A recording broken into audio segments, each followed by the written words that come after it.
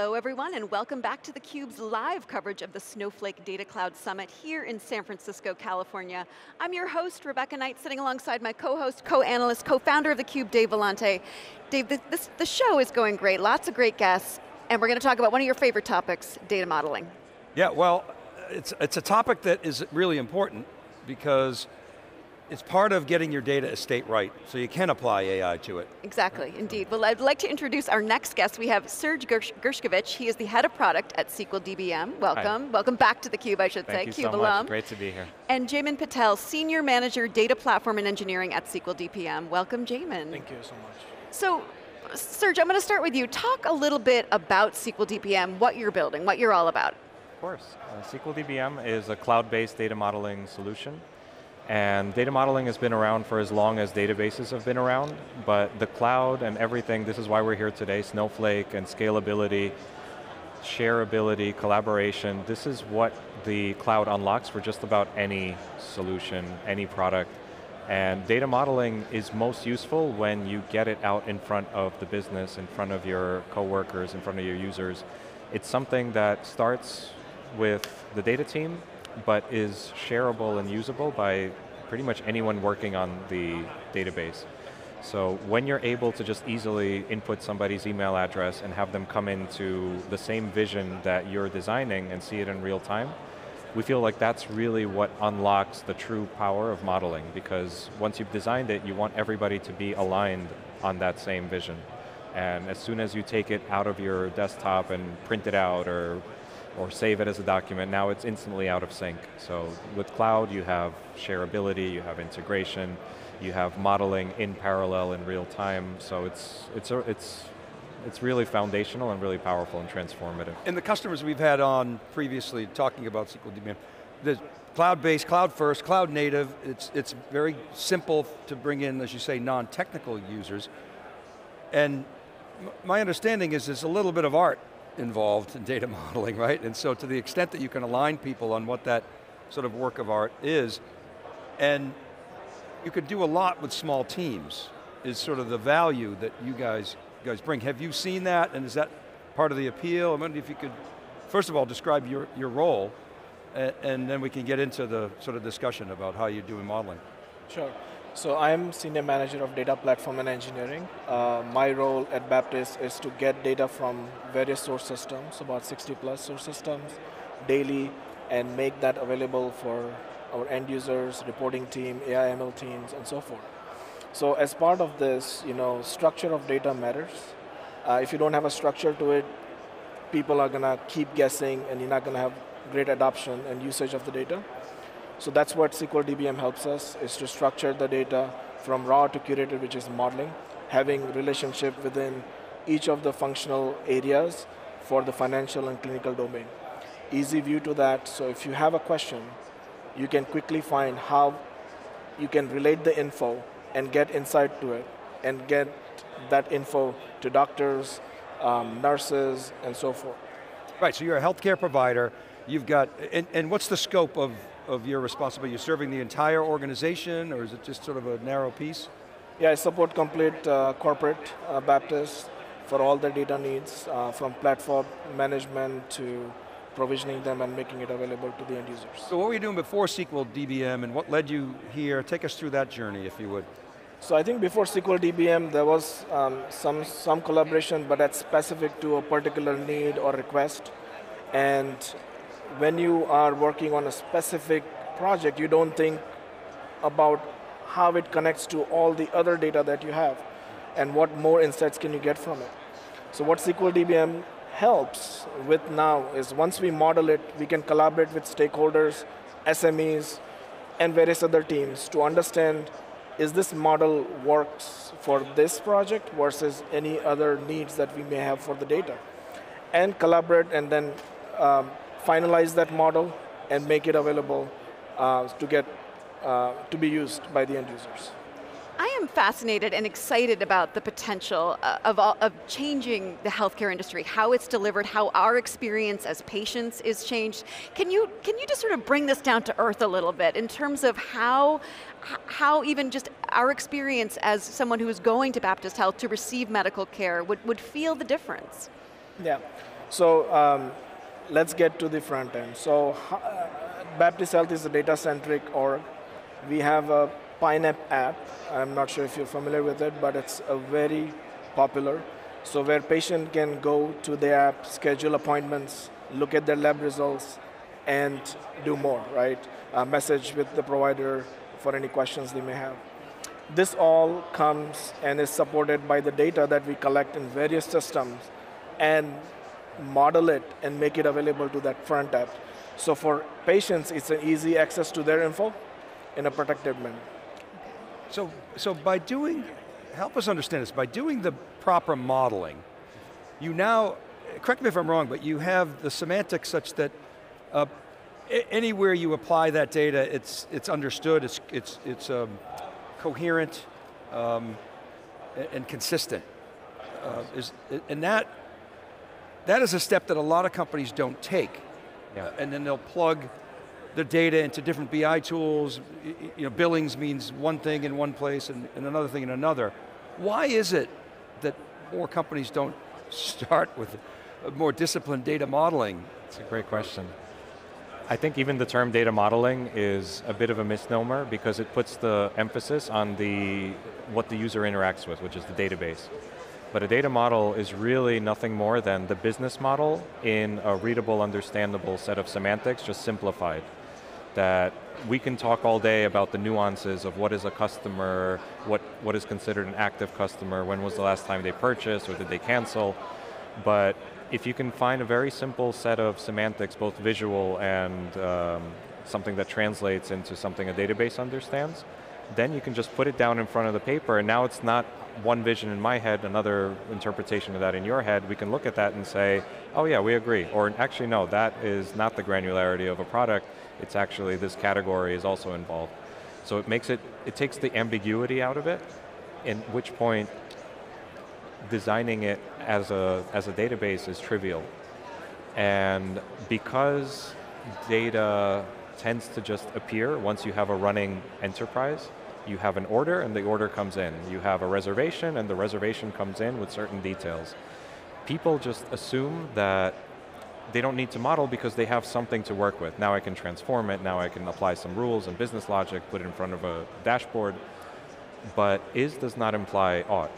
And they have no guarantee that what they're looking at is representative of how their SMEs, how their field sales force is really looking at that same reservation or that same contract that they helped create. So it's really something that you can get by if you don't have it. I was just chatting with Jaymin before the interview, and he mentioned that Baptist is actually a nonprofit. So efficiency is paramount. They have to do, like he said, more with less. And when you don't have a formal data model, you still have a data model. It's in somebody's head, it's in some system. It just means that anytime an analyst has a question, they're going to go and they're going to bug the lead architect, or they're going to go bug the business users, when they can really self-serve all of this information if you can formalize and centralize it. It's just not an efficient way of anyone's time. Meetings, conversations, and even then kind of guessing at, okay, did he really explain it well? Did he understood what I explained? And when mature enterprises, they don't survive without data modeling. The bigger you get, the more probability is that you have a central architect who manages the data model, who makes sure that data teams play within the confines.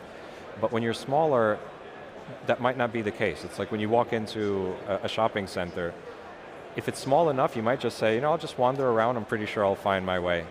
But when it's Mall of America, you can spend 3 days and not without a map, and not find what you're looking for. And this is the thing where these are two edges of the extreme, and it's like a pot of water coming up to boil. You don't quite notice where that line is. Like this is uncomfortable now, but it's also what you've been doing yesterday. It's a great analogy, and when you think about what we heard yesterday in the keynotes, I don't know if you guys were in there, but all these announcements around Cortex AI, and it's new. You're probably not playing around with it yet, or maybe you are. But unless you have a well-architected data model, you're not going to get as much value out of applying that. And to Rebecca's point, if you can apply that, then the service levels you're going to be able to give your patients is going to be much, much better. How do you think about applying AI? Where does that fit in the roadmap? So we are doing a lot with AI, generating patient summary of their visit to quickly getting that details. But if you don't have the proper data model, the hundreds of tables, hundreds of data sets, how can you get to the info that matters to the patient or the physician to treat them and have a better outcome for the patient care?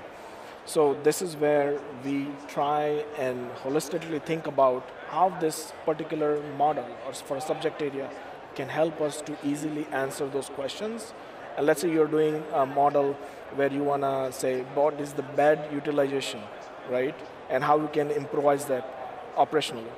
So that data helps them to quickly get to that instead of going for months without getting to that insight. And so I was kind of going from the patient standpoint, but the doctors get a lot of benefit out of this because they don't have to sit there and type the whole time, and the patient sits there, it's sort of awkward, and I presume the doctors must love this, right? I mean, it just takes away all that heavy lifting. Absolutely, and then they can also get further reports, right, that can help, okay, this particular age category for a patient, this is what their diagnoses were, how can we use that for further research and improve the treatment plans and so forth the other patient.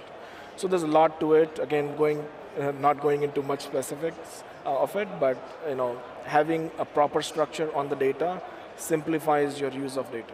And it compresses the time at which the patient can actually take action. How many times have you been to the doctors and then days later, or they're getting a phone call, they leave a message, they get an email that gets buried. If you can actually say, this is what you got to do right now, go do it. I mean, sometimes it's simple with a prescription, but something more complicated, that compresses the time to value. No, indeed, indeed.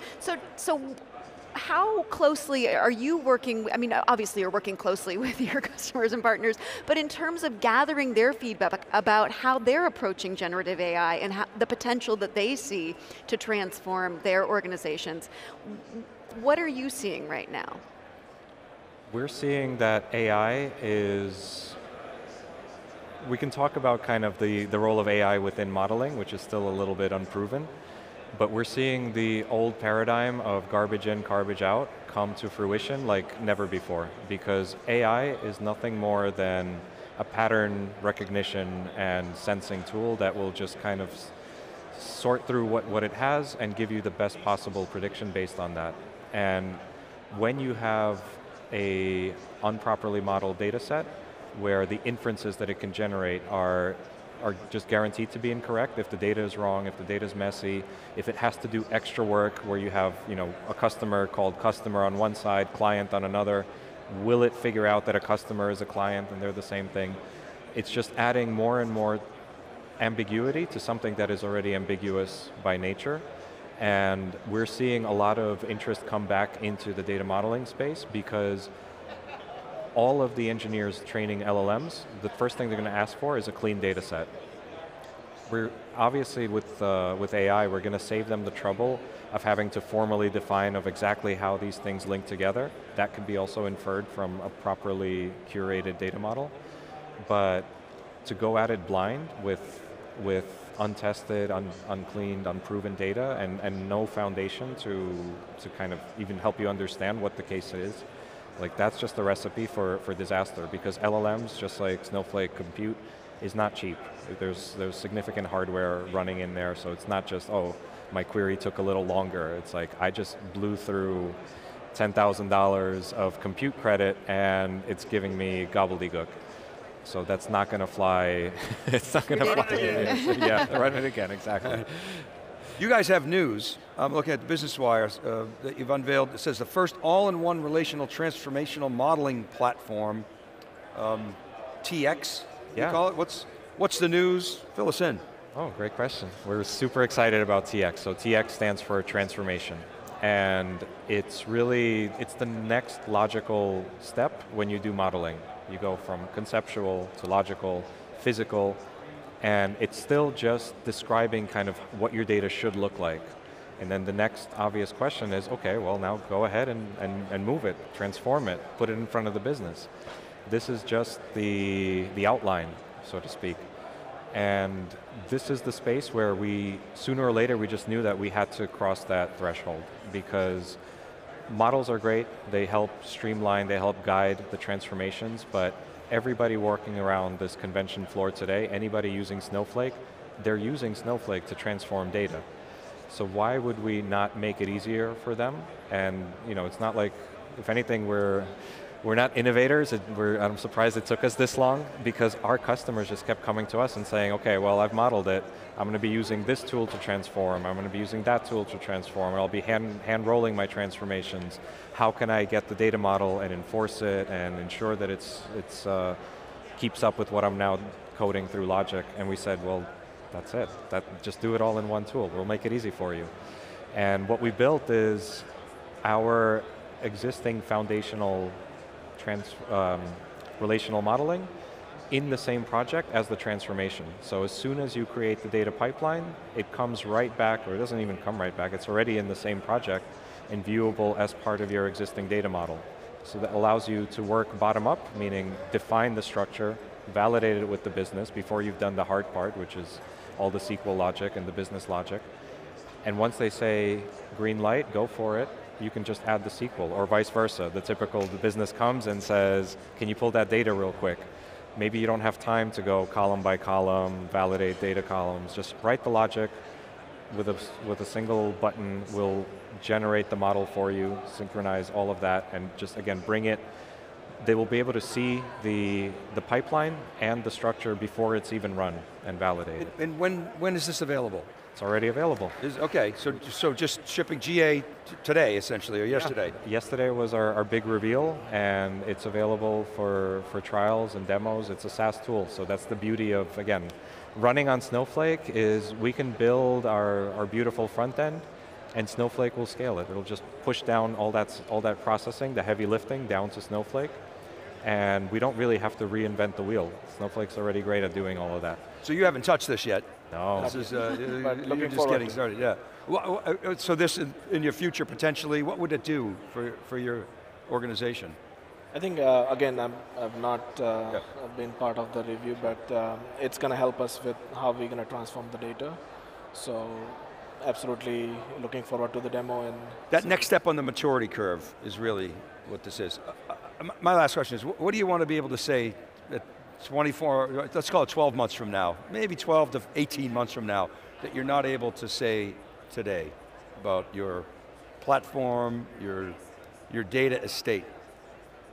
I think I'm going to continue, we're going to continue optimizing and modeling new data sets and making it available for the end user, and how we can use that data for AI ML use cases, as well as supporting our patient care and for better outcome.